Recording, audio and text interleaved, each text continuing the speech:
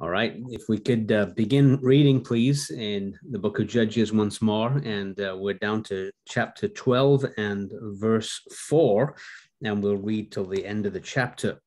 And so chapter 12, verse 4, it says, Then Jephthah gathered together all the men of Gilead and taught the Ephraimites, and fought with Ephraim. Sorry, that light's not so good here.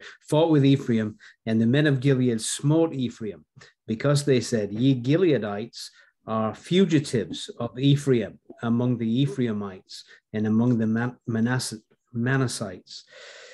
And the Gileadites took the passages of Jordan before the Ephraimites, and it was so that when those Ephraimites which were escaped said, Let me go over, that the men of Gilead said unto him, Art thou an Ephraimite? If he said, Nay, then said they unto him, Say now, Shibboleth. And he said, Sibboleth, for he could not frame to pronounce it right. Then they took him and slew him at the passages of Jordan. And there fell at that time of the Ephraimites 42,000. And Jephthah judged Israel 6 years. Then died Jephthah the Gileadite, and was buried in one of the cities of Gilead. And after him, Ibzan of Bethlehem judged Israel. And he had 30 sons and 30 daughters, whom he sent abroad, and took in 30 daughters from abroad for his sons. And he judged Israel 7 years. Then died Ibzan, and was buried at Bethlehem. And after him, Elon, a Zebulunite, judged Israel, and he judged Israel 10 years. And Elon, the Zebulunite, died and was buried in Aijalon in the country of Zebulun. And after him, Abdon, the son of Hillel, a Pirathonite, judged Israel. And he had 40 sons and 30 nephews that rode on 70 ass colts, and he judged Israel 8 years. And Abdon, the son of Hillel, the Pirathonite, died and was buried in Pirathon in the land of Ephraim, in the mount of the Amalekites. And again, God always blesses the reading of his precious word to us. Someone suggested that this particular chapter should be called Speak Clearly, or Be Careful How You Speak, because it's all down to pronunciation. And a mispronunciation would cost you your life. Apparently, during the Second World War, the Germans asked Russian people how to pronounce corn, the word corn that we would normally use. And apparently, Russian Jews pronounced it differently to the normal Russian citizen. And as they pronounced corn, that signaled their death, basically. And so amazing how sometimes language and just how a man pronounces something can have significant effect. And certainly we're going to see that in this chapter. Now, of course, we saw last time that Ephraim have a great history of being touchy brethren. And they always seem to show up after the battle is over and feel like they should have been included and should have been in the center of the activity. And so we've seen it with Gideon, how he took the approach of a soft answer turns away wrath. And certainly that was a good thing that he did, and was able to pacify them for a time. But here they are again, back to their old tricks. And I want to just look at a verse in Proverbs chapter 17, because I thought it was kind of interesting because of strife, how difficult it is to deal with strife. And certainly the Ephraimites were men who loved contention. They loved strife. They're always in the thick of it, it seems, in the book of Judges, showing up at the wrong time, showing up with the intent of causing strife and division. And Proverbs 17 and verse 14, it just simply says this. It says, the beginning of strife is as when one letteth out water. Therefore, leave off contention before it be meddled with. And the thought is that, once water kind of escapes, it's hard to get it back again. It's hard to stop it. And so same with strife. Once it starts, it's hard to stop it, and it's hard to put things back together again. And because the Ephraimites were constantly creating strife, they were just difficult brethren. This time, Jephthah does not use a soft answer. In fact, he teaches them a lesson that would, in a sense, cure Ephraim. We're not going to hear much of them causing trouble from now on inwards. And in a sense, maybe it was time that somebody dealt with Ephraim, called their bluff, taught them a lesson. And so the time had come, and they had to learn that their proud, divisive, selfish, demoralizing, destructive spirit would not be tolerated any longer. And Jephthah's approach, though, was administered with his usual thoroughness. And he definitely is very thorough. He was thorough in the way he dealt with the enemy. And now he's just as thorough as he deals with the people of God. And so he's going to use thoroughness, zeal, and be harsh in the extreme. And the result is going to be that Ephraim will not be of military significance for a long time to come. So how did this come about, this final, I suppose, vengeance on these troublesome brethren, the Ephraimites? Well, it tells us in verse 4 that Jephthah gathered together all the men of Gilead and fought with Ephraim, and the men of Gilead smote Ephraim, and then it says, because. Okay, so it's because of something that they said. And this is what they said. They said, ye Gileadites are fugitives of Ephraim among the Ephraimites and among the Manassites. And so what he was saying is basically, you guys are a bunch of refugees. You're if we'd say today, maybe illegal immigrants. You're fugitives. You don't really belong. You don't fit in. You're renegades. That's the accusation. And you don't really belong here. You don't belong in this land. You're really illegals. You're immigrants, whatever, and refugees. And kind of strong language that they're using, basically. And tragically, the tribes east of the Jordan River, Reuben and Gad, the half tribe of Manasseh, had been granted their land by both Moses and Joshua. And so the words of the Ephraimites were an insult, not only to the people, that the men of Gilead, but they were an insult to the Lord and to his servants who had granted them this. And again, it showed how divisive these men of Ephraim were and how they quickly belittled the Gileadites to say that they're nothing but a bunch of immigrants. That's how they would say it, or illegals. That's how they are termed. And so as a result of that, it says that the men of Gilead, they fought with Ephraim, and the men of Gilead smote Ephraim. And I suppose one quick lesson we can learn is that the men of Ephraim were better at talking the talk than they are at fighting. And it's interesting how sometimes people can be that way. They're all talk every time they show up after the battle and say, you should have included us. But when they really are brought to a fight, it seems like they're defeated incredibly easily by the men of Gilead, and they conquered them without any trouble. And so it seems like they were people who were all bluster, lots of talk, but no real reality. And sometimes that prideful spirit and that arrogance, it's all in the theoretical realm. You know, we're better than you, and yet it's kind of armchair critics that don't know what it is to fight the battles, to be involved in conflict, but they're good at criticizing what others are doing and causing strife, but actually don't do anything themselves. And so that's certainly the men of Ephraim turned out to be pretty poor when it came to the battle. And there's a little bit of a twist and a little bit of an irony here, because remember, they'd accused them of being these immigrants, renegades, fugitives, whatever term you want to use. King James uses the word fugitives here. But in verse 5, it says, the Gileadites took the passage of Jordan, before the Ephraimites. And it was so that when those Ephraimites which were escaped, now that word escaped is exactly the same word, those men of Ephraim that were fugitives or that were illegals or whatever, they escaped, said, let me go over. That the men of Gilead said unto him, art thou an Ephraimite? He said, nay. And so those that had escaped, they had, in a sense, literally a twist in the language, they'd become renegades themselves, because the same word is used.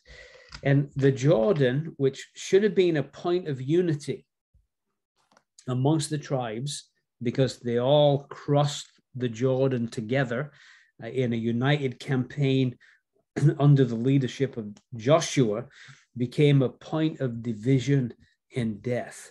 And how tragic that the thing that was meant to unite them became a thing that was divisive. And by the way, it's interesting that it mentions here these passages of Jordan, or the fords of Jordan. And it's actually the third time that we have that mentioned in the book of Judges. So it's obviously a very important place, the crossing point of the Jordan, where it could be forded easily, a place where the 2.5 tribes could cross over, or the remaining tribes on the other side could cross back. So obviously very significant place. And we saw it early on in Judges in chapter 3 and verse 28, where again, holding this fords of Jordan was very significant. And this is during the judgeship of Ehud. And it says in verse 28, he said unto them, follow after me, for the Lord hath delivered your enemy, the Moabites, into your hand. And they went down after him and took the fords of Jordan toward Moab, and suffered not a man to pass over. And so again, it was keeping the enemy out, was a place of defense, but the fords of Jordan. And then we saw it in where the men of Ephraim themselves, at Gideon's request, they, as it were, secured the fords of Jordan. In Judges 7 and verse 24, it says, Gideon sent messengers throughout all Mount Ephraim, saying, come down against the Midianites and take before them the waters to Bethbara and Jordan. And all the men of Ephraim gathered themselves together and took the waters unto Bethbara and Jordan. And they took 2 princes of the Midianites, Oreb and Zeb. And they slew Oreb upon the rock. Oreb and Zeb they slew at the winepress of Zeb, and pursued Midian, and brought the heads of Oreb and Zeb to Gideon on the other side Jordan. And so obviously these are these same fords where the Ephraimites themselves had cut down the Midianites in chapter 7, but this time it's Jephthah's army that is slaughtering the Ephraimites who were trying to flee from the skillful Gileadite fighters. And so a test was given, if you like, the test of fellowship was being given here in verse 6. Then said they unto them, say now Shibboleth, and he said Sibboleth, for he could not frame to pronounce it right. So the test of fellowship was an issue of how you pronounce one word. And actually, when it boils down to it, it's one letter in one word, right? It's the letter H, and they couldn't pronounce it right. And it was interesting, we were talking last night at the Bible study a little bit about accents, and one of the people recognized that my accent wasn't a typical American accent. And they noticed that certain letters I don't pronounce like an American. And it's interesting that one of them is the letter H. And I put the letter H where it doesn't belong sometimes, and I remove it where it should be, like the word house. And so just kind of interesting. I would probably not do very well crossing the fords of Jordan. So basically this test of fellowship is how you pronounce a word. And it's interesting, isn't it, that often things that divide God's people are seemingly insignificant things, not really that significant. In fact, interesting test, when a nasty split occurs amongst God's people, I want to suggest to you that sometimes if you ask somebody 5 years afterwards, what was it all about? sometimes they'd be hard-pressed to even tell you what the issues were. At the time, it seems to be of great magnitude. and yet 5 years down the pike, people can't even remember what it was. And so things that divide the people of God often are not significant things. And when a nasty split occurs several years later, the people just are so perplexed to be able to give you an answer, a straight answer of what it is all about. In this case, their pronunciation, like Peter's accent in Matthew 26:73, it gave them away. Remember, his speech betrayed him. A.M.S. Gooding, in his commentary, says they slew a man because he couldn't pronounce one letter right. And then he says that is legality. And legality among the saints, thousands of times since, has slain fellow brethren and sisters because they couldn't say one word right. It's kind of interesting, isn't it? And there's lots of practical application here. I think sometimes when a young brother, for instance, gets up at the Lord's Supper for the first time, and in his nervousness, he thanks the Father for dying on the cross to pay for our sins. Mind you, that's not just young brethren. Sometimes older brethren do that inadvertently, not intentionally, but they do. And how do we handle that? And sometimes some brethren will take a young man like that and they'll nail him to the wall with such severity that he'll never get on his feet again for the rest of his days. All because of nervousness and saying something with slight inaccuracy, forgetting the fact that every prayer goes through the divine editing process and is perfect before it reaches the throne of God. But sometimes we can be so hot on some of these things. Now, again, we need a balance. We need to be careful because some words are important words, biblical words. But again, we need to exercise grace and not severity. And I think that's the important thing. Now, I want you to look at Romans chapter 12. And this is, again, as we think of brethren and how we deal with one another, how we relate to one another. We'll get some wonderful exhortations in Romans 12. And again, it's in the context of the surrendered life, the person who's presented their body a living sacrifice, and how we then live within the, having presented our body, we live within the wider body, the body of Christ. And verse 16, it says, be of the same mind one toward another. Mind not high things, but condescend to men of low estate. Be not wise in your own conceits. Recompense to no man evil for evil. Provide things honest in the sight of all men. If it be possible, as much as lieth in you, live peaceably with all men. And so we just have to be very careful about how we deal with our fellow brothers and sisters, and especially in the issue of words. One word would make all the difference between living and dying. Their destiny hinged on a single word, and actually a single letter. Isn't that amazing? People went into eternity because of one letter that they couldn't say correctly. And because of this story, the word shibboleth has become a part of our English vocabulary, and now is found in our dictionaries, and it stands for any kind of test that a group gives to outsiders to see whether they really belong. And so if you want to be in fellowship with our group of assemblies, you have to say shibboleth the right way. And if you can't say shibboleth the right way, then you're not part of our circle of fellowship. And so usually the shibboleth is an old, worn-out idea or doctrine that is really not important. In Ephraim's case, however, it would cost 42,000 people their lives. With a loss of 42,000 men, Ephraim's military capabilities was virtually wiped out. They would never be a threat again to the peace amongst God's people because they became insignificant as a result of this. But in a sense, there is a practical gospel application I don't want us to miss here. And that is, there is a single word that will allow us to cross Jordan, if we want to use it in a spiritual sense, into the promise of eternity. And that's the word Lord. It's a very significant word. And again, I want to read from Romans chapter 10, just to bring home this, that, in one sense, why should God let us into his heaven?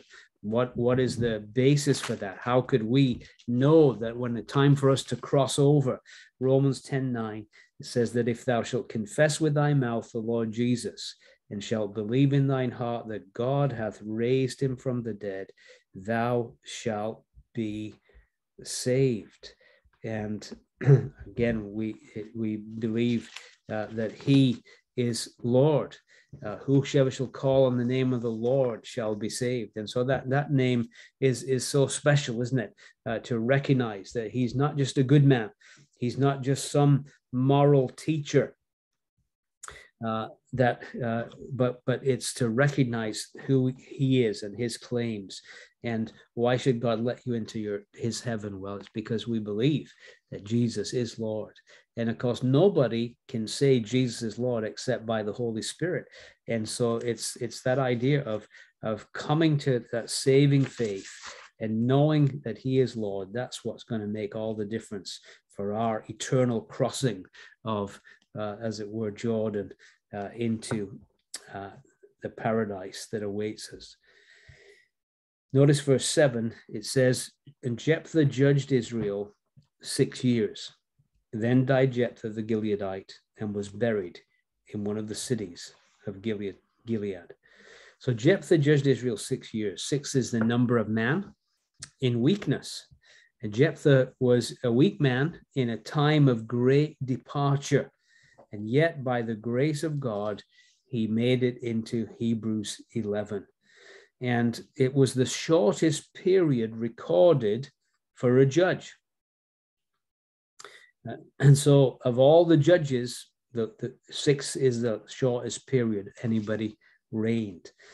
And yet there are many noteworthy characteristics. If we kind of want to summarize Jephthah's life, many noteworthy characteristics. He brought certainly the Lord's deliverance to Israel from a very real and vicious enemy. He was a decisive leader who was good with words and skilled in battle. He had a great knowledge of the scripture and acknowledgement of the Lord's hand in his life. And the people, the Lord's hand in his life and that of the people is undeniable. In fact, even Samuel recognized the contribution of Jephthah that he had made in 1 Samuel chapter 12 and verse 11. And again, this is fitting tribute to Jephthah when a man of the statute of Samuel mentions him. And so he says in 1 Samuel 12, verse 11, the Lord sent Jerubbaal and Bedan and Jephthah and Samuel and delivered you out of the hand of your enemies on every side, and you dwelt safe. And so he even mentions him along with himself. And so clearly in distinguished company. And of course, the Lord honors him in Hebrews chapter 11, verse 32. He nullified the considerable threat of the Ammonites, and he confronted the pride of the Ephraimites. He was not a man who sought to evade the issues that needed to be addressed. And I think that's a very important thing, isn't it? That leadership is willing to deal with issues. Now, as we say, he probably went overboard in his dealing with Ephraim, but at least he did something. He didn't just allow them to continue on. He put an end to it. And so he dealt with the external enemy, and he dealt with an internal threat to division. And he was a man who didn't ignore the issues. He dealt with the issues of the day. And sometimes in leadership, it's easy, in a sense, to ignore a problem with the hope that it will disappear. But tragically, it doesn't disappear. In fact, usually it gets worse. And so at least he was willing to grasp the nettle and deal with issues. And for that, he is to be commended. So I feel like there are a lot of good things about Jephthah's leadership that stand out in this account. So now we move from Jephthah and we move on to the judges that came after him. And there's 3 of them that are mentioned. But once again, we're very scant on information. Notice it says in verse 8, and after him.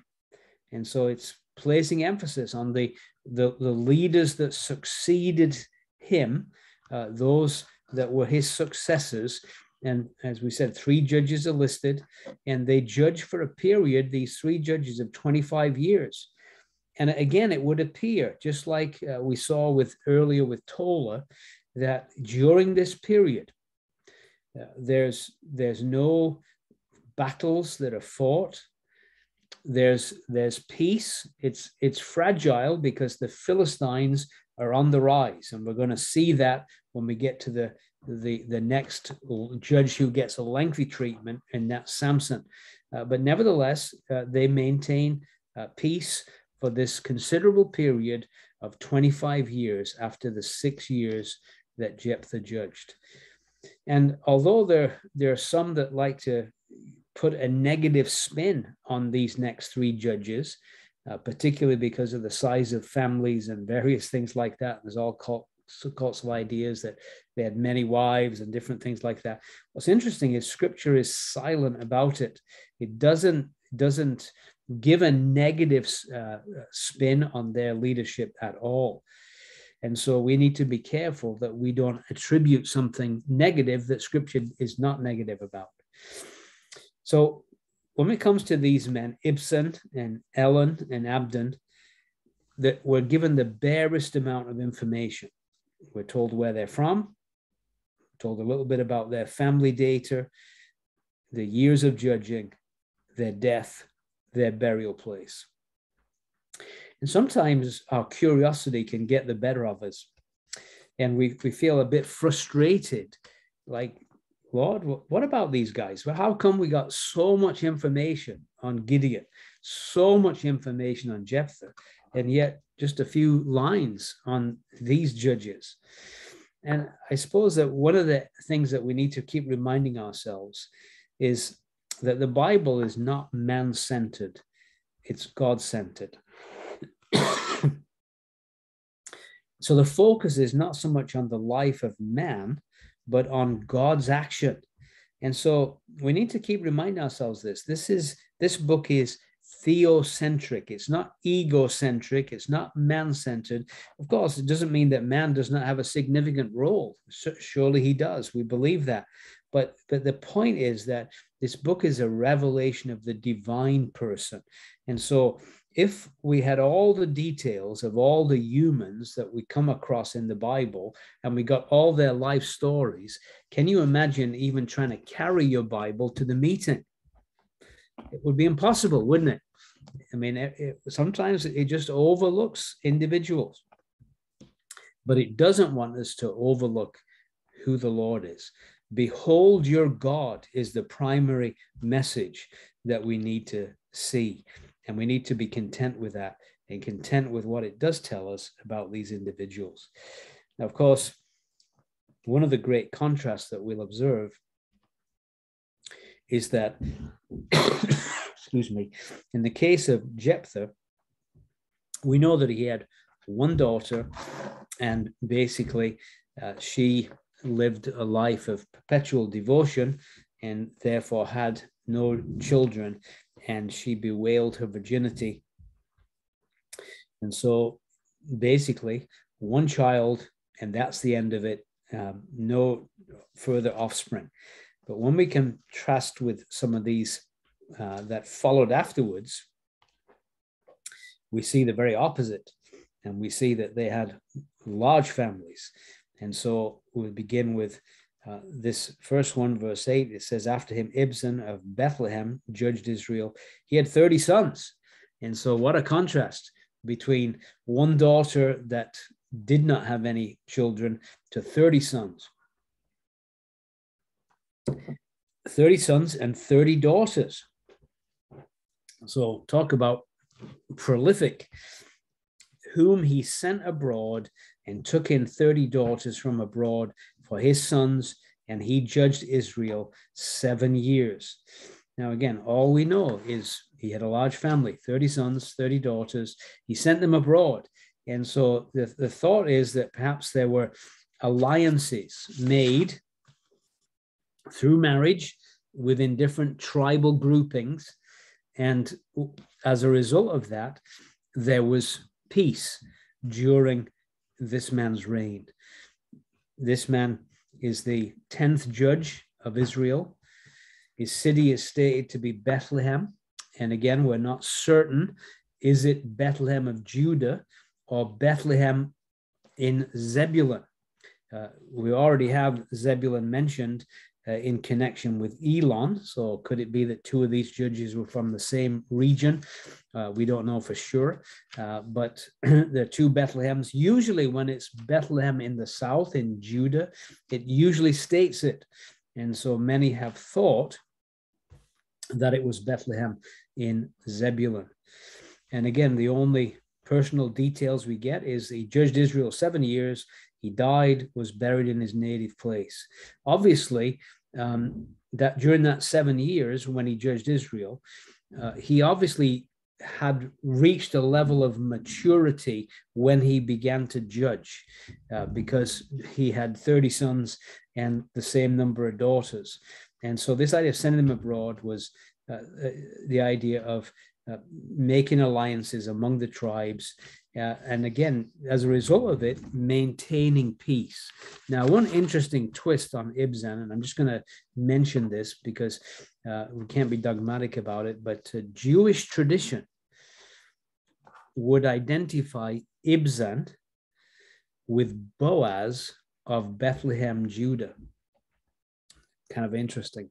Now, again, who knows what to think about Jewish tradition, but that's the connection they make. They believe that he is the same person as Boaz of Bethlehem, Judah.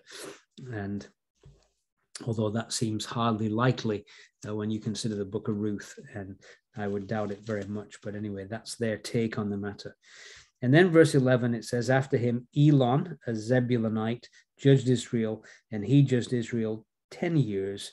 And Elon the Zebulunite died and was buried in Aijalon in the country of Zebulun.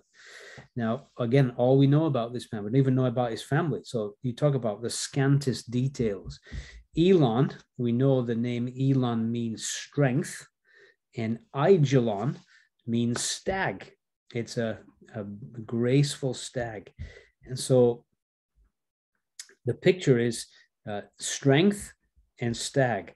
And just as the stag is strong and yet graceful in its movements, it's been suggested this is a picture of Elon's leadership. It would have required both strength of character and a measure of grace to rule Israel in such turbulent times, and to do it for 10 years. And again, in that 10-year period, there's no conflict, either internal or external. It's a time of peace. And so again, I think it's good. Just I think for myself, it struck me that it makes us thankful when we have a period in assembly life where we have godly, stable leadership. And we may not be involved in huge battles, but nevertheless, there's a stability and a peace among the saints that lasts. And that's something to be really thankful for. And how we should praise the Lord for, okay, we may not be, kind of in the midst of taking the fight to the enemy, but we're keeping the fight from within. And there's peace amongst the saints, and there is a tranquility. And that is something to be commended. And certainly Elon was able to maintain 10 years of his judgeship without any recorded conflict or difficulty. And during that period, with strength and grace, he maintained his judgeship. And then we come to the final one in this little grouping. After him, Abdon, the son of Hillel, a Pirathonite, judged Israel, And he had 40 sons, 30 nephews, and rode on 70 ass colts, and judged Israel for 8 years.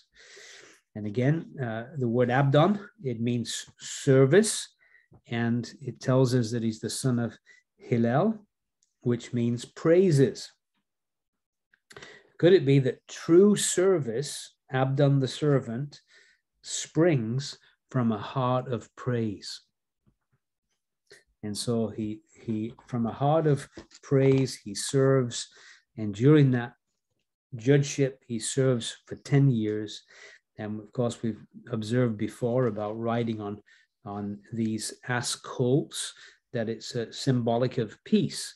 And so his sons, 40 sons and 30 nephews, ride on these colts, perhaps sharing in the responsibility of maintaining peace with him. And he uses them well, as it were, to maintain a peaceful environment for a further 8 years. And he tells us about his place that he's from, Pirathon, and it's famous for one other person in Scripture that we know of who is from this area of Pirathon. And if you look at First Chronicles, you're going to see that a very significant individual would come from here. First Chronicles 11, verse 31. It says, Ittai, the son of Rebel of Gibeah, that pertained to the children of Benjamin. And then it says, Benaiah, the Pirathonite. And then again, if you look at First Chronicles 27, First Chronicles 27 and verse 14, you read this: the 11th captain for the 11th month was Benaiah the Pirathonite of the children of Ephraim, and in his course were 24,000.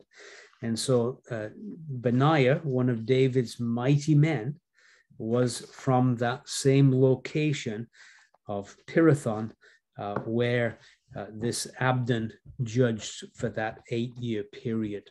And so basically, following the tumultuous times that were experienced under the reign of Jephthah, we have 3 very little detail judges, but we know that they were able combined to maintain peace for 25 years.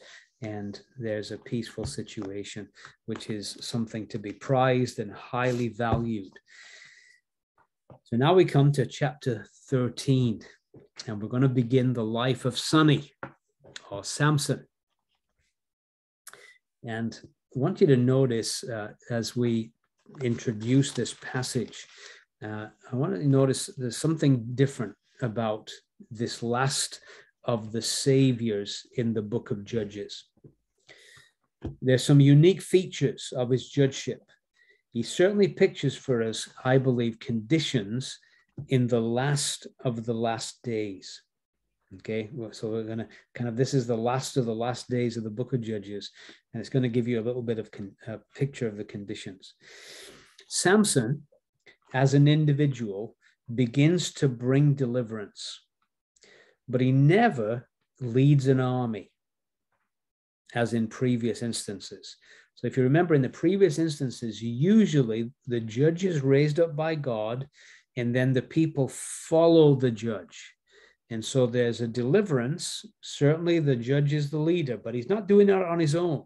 The people are with him. They're supportive of him. They follow him, and they, as it were, emulate his courage, and they win great victories. But in the case of Samson, it almost seems like this is a one-man war against the Philistines. No, they don't support him at all. And the picture is this, and it's kind of interesting. It's like 2 Timothy. 2 Timothy is individual faithfulness in a time of corporate failure.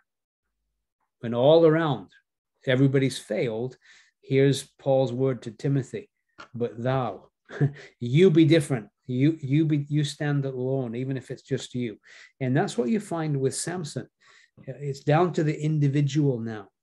It's like Laodicea, where the Lord is knocking and he says, if anyone hears my voice, if any man hears my voice and comes, I will sup with him. You know, again, the idea is that the corporate has gone so bad that it's only individuals now that are hearing God's voice, that are listening to him. And so the corporate picture is bleak, and the Lord is appealing to the individual to fellowship with him. And so there could be no national deliverance during the time of Samson because there's no national repentance. There's just indifference. They don't even respond to the judge. In fact, they do respond to the judge, but they say, why are you causing us all this trouble? They don't follow his leadership. They actually want to hand him over to the enemy and say, you're disturbing our peace. Don't you realize that we're subject to the Philistines? And so what we find is a people, when we get to Samson's judgeship, a people who are so used to sin and bondage that they thought it was normal, and they thought that the possibility of deliverance from that was abnormal and foreign. And so that's how pretty bleak it's going to be. Also, he is the first judge that ends up in the hands of the enemy and needs deliverance himself. All the other judges, without difficulty, conquer the enemy. And yet, in this case, and we remember how we're going to find Samson, he's going to be held captive in the temple of the Philistine god. And so he's the first judge that ends up in the hands of the enemy and needs delivering himself. They were in the hands of the Philistines for 40 years. This is the longest recorded period of servitude. Notice again verse 1. The children of Israel did evil again in the sight of the Lord, and the Lord delivered them into the hand of the Philistines 40 years.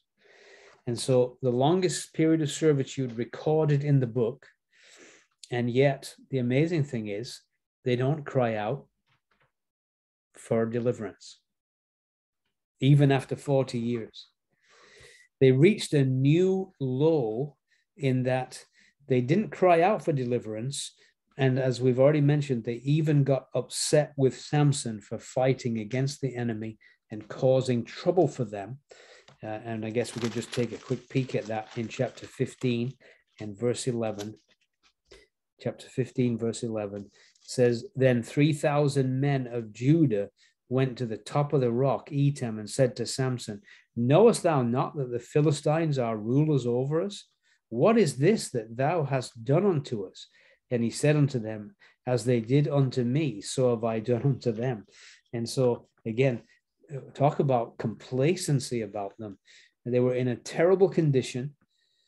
They felt like anybody who was trying to bring it back to way it used to be was a threat to them. And they didn't seem to care or yearn for anything better. They had just become resigned to bondage. By the way, that's a very dangerous place to become, isn't it? To get to the place where you're so used to defeat, you're so used to failure, you're so used to bondage that you just assume this is normal. And anybody even comes around, suggests that you might get free, is considered to be a threat. You know, don't disturb us. We like this. We're content with and used to this situation of defeat. And that is exactly what we're going to find in this chapter. The other interesting thing about the judgeship of Samson is there was no person alive suitable for the Lord to raise up to deliver Israel. Samson was not yet born, and they had to wait for him to grow to maturity before deliverance could begin to take place.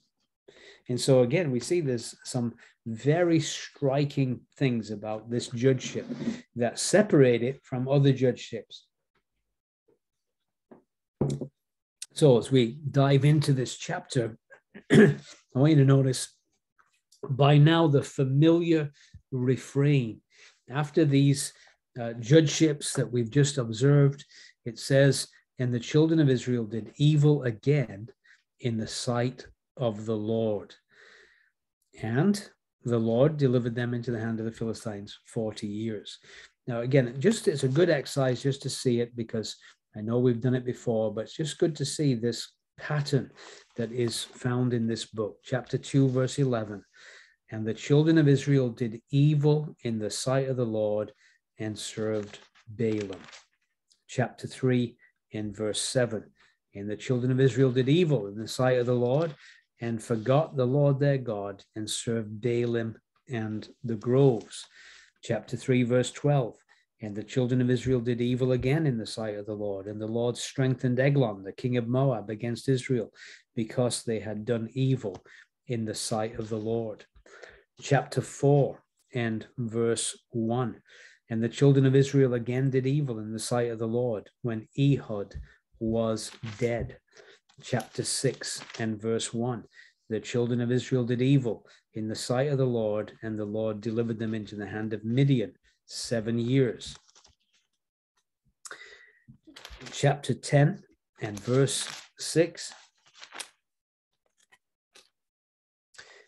It says, the children of Israel did evil again in the sight of the Lord and served Balaam and Ashtaroth and the gods of Syria and the gods of Zidon, the gods of Moab, the gods of the children of Ammon, the gods of the Philistines, and forsook the Lord and served him not. And once again, in chapter 13 and verse 1, we get the same old story. But as we've noted above, this time they did not cry out nor yearn for deliverance. The evil was at a greater level than previously, in that they didn't cry out. And again, can we see this consistent pattern of man's heart is constantly away from God? And of course, we've got to learn from it, because our heart is no different. Our tendency is to move away from God and to get involved in wrong things and wrong thinking and wrong ways. And that's just our natural tendency.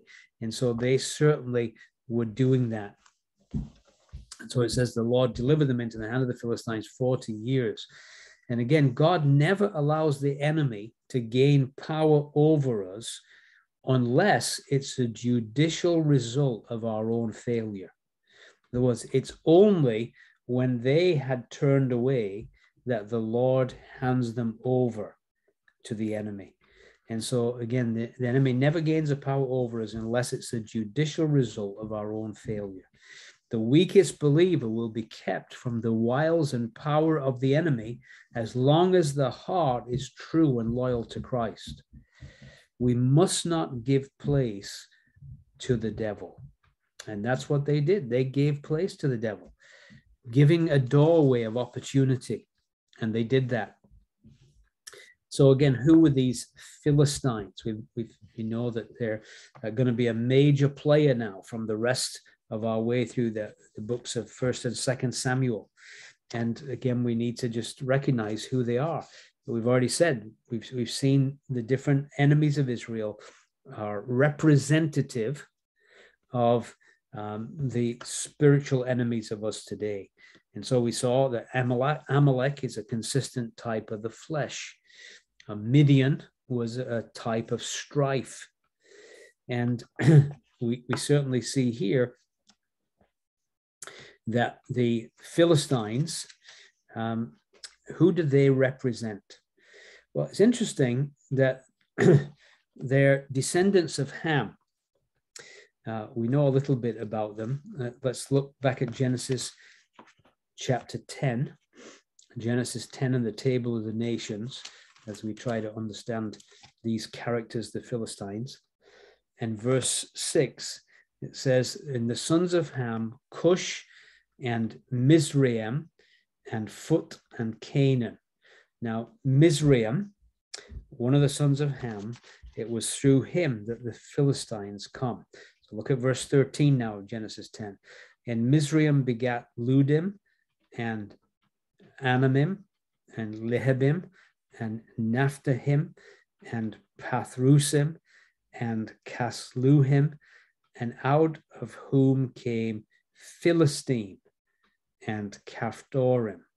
So descendants of Ham, and this is who the Philistines come through Mizraim, and this is where they appear on the scene of Scripture in verse 14 of Genesis chapter 10. So how did they end up in the land of Canaan? Just as Israel had done so through Egypt, well, so did the Philistines. Many believe that they were seafaring people from the Mediterranean, perhaps from Greece, that area, and they went up into Egypt, and then they came down, but they didn't come the same way the nation of Israel came.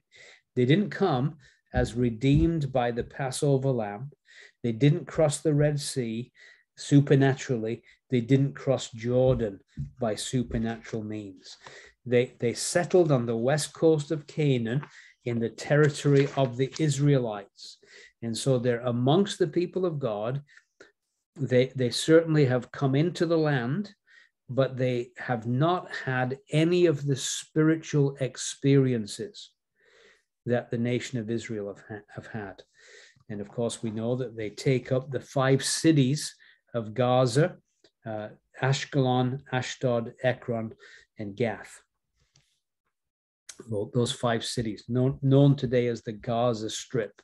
So that's where these people are. They're amongst God's people, but they've not had God's experience, the same experience as the people of God. And I will suggest to you, they picture for us those among the people of God who have a form of godliness but deny the power thereof. They're amongst the sphere of Christian profession. They're amongst the saints, but they've not experienced redemption by blood. They've not experienced the idea of being united to Christ in his death, burial, and resurrection. They've not experienced any of those things. And so they're people that we would call Christendom. They would be the modern day Philistines. They don't put any value on the blood of Christ. They don't put any value on the supernatural experience, but they're amongst God's people. And so they're always sapping the people of God of their strength. And recently I did a series on the wells of Scripture. And one of the things that the Philistines were always doing in the days of Isaac was filling up the wells. They don't like the word of God and the Spirit of God working. And they'll do everything they can to shut those things down. And so they're a type of Christendom. They worship Dagon, and there was something, as we might say, very fishy about them. They worship this fish god, half fish, half man.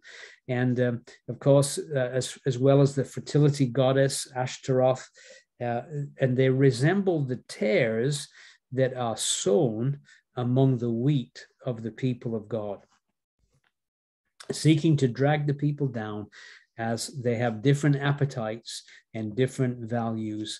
And that's exactly who these people were. And so into this scene that we find ourselves in, God is about to step in and begin to do something. And he's going to do something with the people who are not supernatural, the Philistines. He's going to bring a supernatural birth into the situation that is going to bring a change in the whole scene. And that introduction is going to be the miraculous birth of Samson.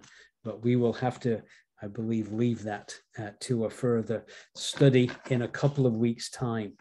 And so this is a good place to end. And may the Lord help us not to follow the Israelites in their constant waywardness.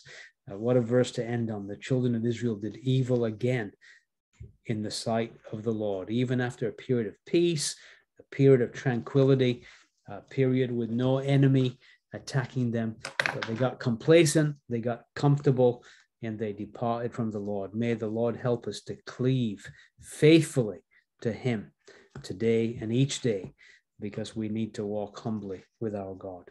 Amen.